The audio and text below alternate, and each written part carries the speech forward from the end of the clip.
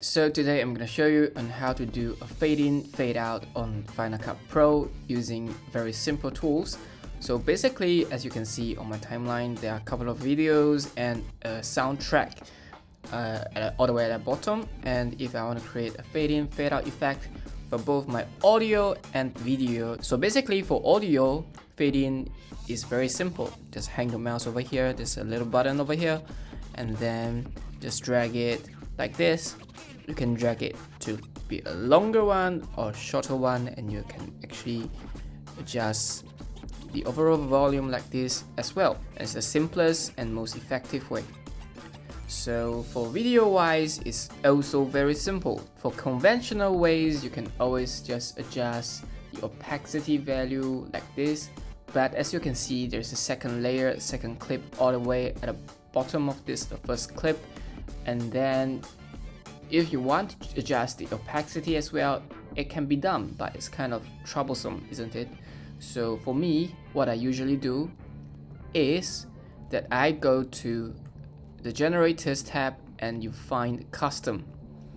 Yeah, this is a custom block of black screen, and you just drag it over, put it all the way at the top of all your videos, audios, whatever, and then go all the way to the starting.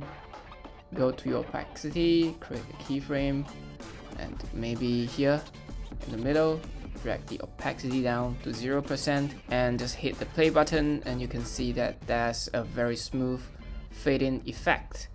If you want to lengthen, say, this fade-in effect, you just right-click on your custom block and then show video animation, and just drag this little button over here to longer, shorter. So let's try a longer version of the fade in, and yep, something like this. This is the simplest version. So if you want to have a longer black screen kind of stuff, you can always just in the middle drag the value to be a little bit higher, and you can even drag this a little bit longer in the middle. You also increase the value a little bit. Yeah, it depends actually. So for me, I think it's kind of good actually to create this simple fade-in effect. So for fade-out effect, it's exactly the same. So for all the way at the end of your clip, you can always hang your mouse over here, and you can see there's a fade audio out kind of indicator, and just drag the thing over here. And similarly, just drag your custom block over here, and then please make sure the length of your custom block covers everything. And then for me, it's simple.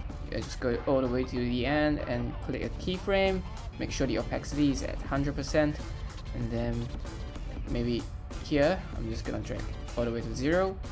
And then sometimes I might want to match the fade out part of the audio to the fade out part of the video. So yeah, make sure it's about the same length, and then yeah, that's all. You just hit the play button and there's a fade out.